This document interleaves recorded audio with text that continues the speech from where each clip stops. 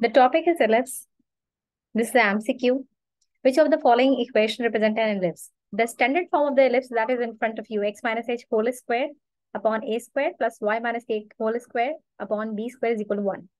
If you will see it very critically in all the distractors, the a, b, c, d, the y, the minus y square in the a, 3y square in the b, minus 2y square in the d. But there is only one option, which is c, that having plus sign with the y.